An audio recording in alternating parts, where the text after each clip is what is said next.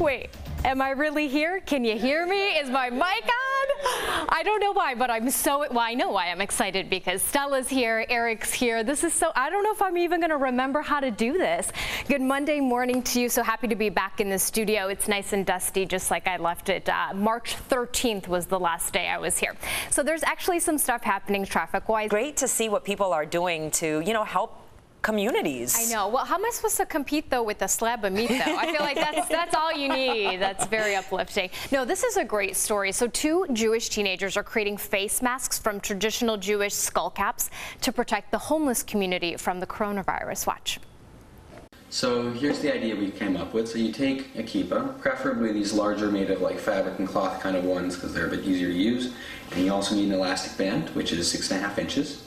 So what you do is you take the seam of the kippah here, and you go one down on each side, so you have, a good space, and then you attach it on here on the seam, and then you go about 2 inches down, and that creates kind of like, a handle for it. And then this is what the final product will look like, and you put it on. And so, we're trying to make these for ourselves, but mainly for the people.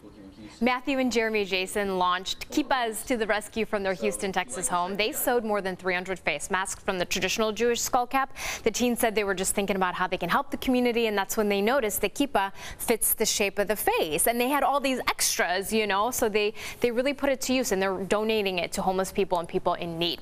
Okay, so grocery shopping these days is one of the few outings we can actually count on, and it's become somewhat of a fashion show for some. I want you to meet Karen Hinrichs-Lukes from Cincinnati.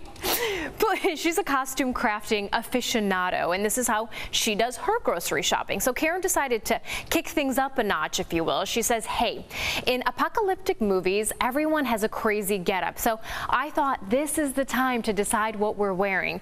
She says, on a serious note, she's dramatized her fears of the pandemic and put them on parade using these costumes. So she made that enormous hoop skirt to make sure everyone keeps their distance, that dramatically large and sharp beak-like mask, that's to prevent breathing in the virus. And while she's using the crafting to cope, she's also making the rest of us smile.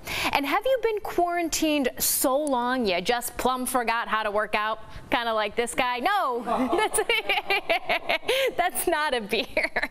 Yeah, those home workouts aren't cutting it for most of us. Hopefully we remember how to get to the gym once they're back open. I'm not kidding. I, driving into work, had to put it into my GPS just in case, because I wasn't sure I would remember how to get here. So I'm with you, Jenny. I was like, what time do I need to leave my house to make it here on time? And speaking of the workouts, it's hard to get motivated when you're at home. Yeah, when the couch is here and like 1 dumbbell's here, you're like, what do I do? That guy took the 12-ounce arm curl and actually turned it into a 12-pound arm curl. Good workout. Well, a birthday in quarantine isn't what most kids dream of, unless you're this little girl. Watch this. Oh my God. Go look at it. Go look at it. Go, Yeah, also most people, I feel like, don't want police at their birthday. I'm just saying.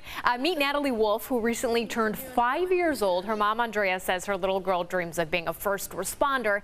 So for her, this was the best birthday ever. So her mom writes on Facebook, Natalie got to meet a hero on her birthday. She got to hang out with an officer who is a girl like me. She actually called her a shiro. So thank you so much for making today special and being an inspiration. Hey parents, homeschooling got you ripping your hair out? Why not sit your kids in front of the TikTok app? That'll teach them. For what value of n is the absolute value of n minus 1 plus 1 equal to 0? So the first thing I will do is write this down. Okay, so after I wrote this out into the equation, then we do minus 1 on both sides to just get n minus 1 equals -1. Okay guys, so now let's pause here. So notice how we have the absolute value of n minus 1 equals -1. But notice how there actually cannot be no value of n to satisfy this equation, because no absolute value will give you a negative number. My brain just exploded. I don't know what just happened. That's high schooler Alexis Lovarez from New York. He's taking his incredible math and science skills and sharing them on TikTok. He says, I want scholars to feel assurance and to build confidence. So if they don't truly understand a topic, they can watch my videos. And watch they do. Alexis is getting millions of views on his lessons and already has more than 661,000 followers, or students, I guess you'd say. I'm guessing half of those are parents looking for help. And no matter how bad things seem to get, it's always important to try and finish each day on a happy note, kind of like this. Oh, and it's rising at the back of your mind. Never could get it unless you fed it. Now you're here and you don't know why. Under the skin needs love. Meet the Quarantones. So that's a married couple from Dallas, Texas, who are quarantining with their 4 young kids and remaining sane by singing songs. Notice the children are nowhere in the room. Chris and Christine Munsell said they met in high school choir, but they haven't actually sung together since then. But when the coronavirus hit and they found themselves stuck at home learning new songs and sharing them with others, well, it seemed like the perfect pick-me-up.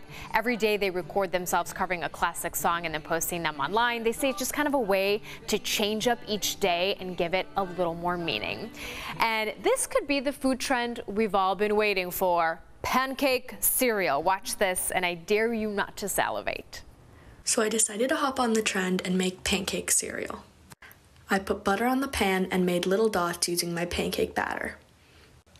I waited until they were golden brown to flip them. Next, I put them in a bowl and poured syrup all over them. So I decided to hop on the trend. Doesn't that look so good? So good. So many people are doing this. It's just one of the things everyone's trying in their kitchen. People are doing like the whipped strawberry milk trend, the whipped coffee trend, the white claw slushy trend. This is super cute though. I've seen people do this and like feed their little hamsters mini pancakes. You know what I mean? Yeah. Little quarter-sized pancakes. That's a fun thing to try with the kids. I know. Right? Did she add milk to that or just syrup? I was waiting for the milk too. Yeah. Just the maple and it's syrup. the syrup, and then you just eat it like a bowl of cereal. Wow. That's amazing. Okay, the things people are coming up with these days. Thanks, Jenny.